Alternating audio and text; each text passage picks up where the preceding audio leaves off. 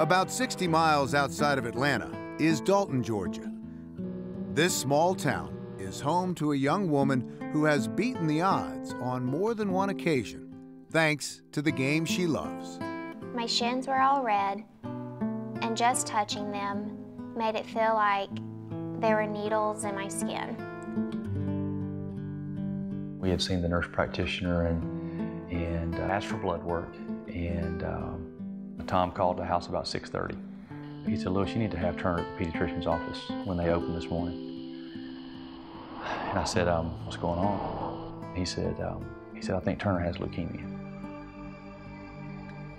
The thing that I do remember the most is Dr. Bachta telling us and telling my parents as we're trying to wipe the tears away that, you know, we are going to take care of your daughter.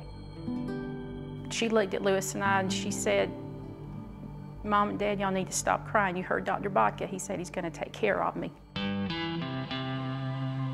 At age 12, Turner Fordham, a two-sport athlete, was diagnosed with acute lymphoblastic leukemia. She underwent 30 months of radiation and chemotherapy. Turner moved on to high school, and eventually her cancer went into remission, though the disease had weakened her immune system and robbed her of her strength. That's when she, knowing that she couldn't play softball or basketball, started asking about playing golf.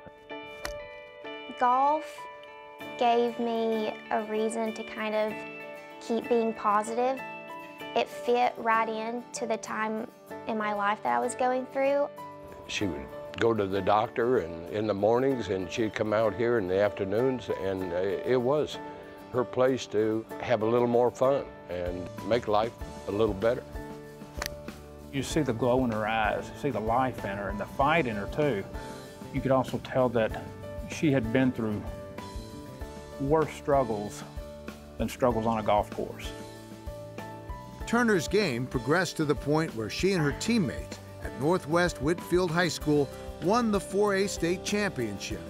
She could have gone on to college to play golf, but Turner's heart was set on the University of Georgia, her parents' alma mater.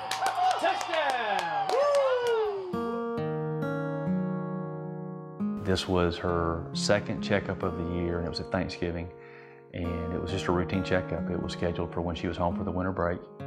I knew right away before they even told me that they were going to tell me that it was for sure I had relapsed.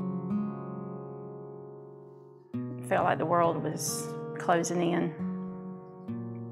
It's hard to think it could be more devastating than the first time, but it really was. It just really scared us to death.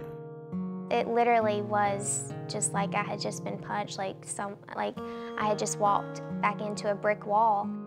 My life, once again, was going to be put on hold for a little while. You just feel helpless. You feel as if you have failed.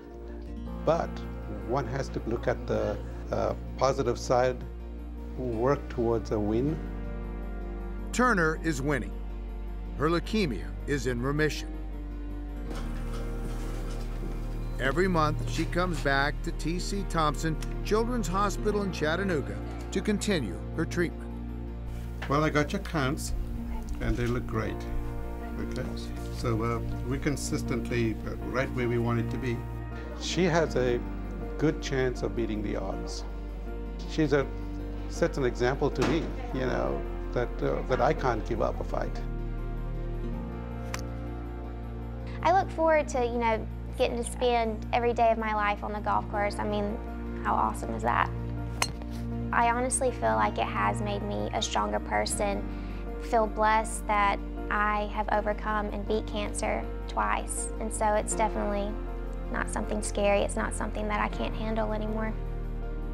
Though my game hasn't quite reached the level I've dreamed of, I know I'll play golf forever. I've already won the most important competition of my life. When we return, the inspiring story of a United States Marine's journey to the game of golf.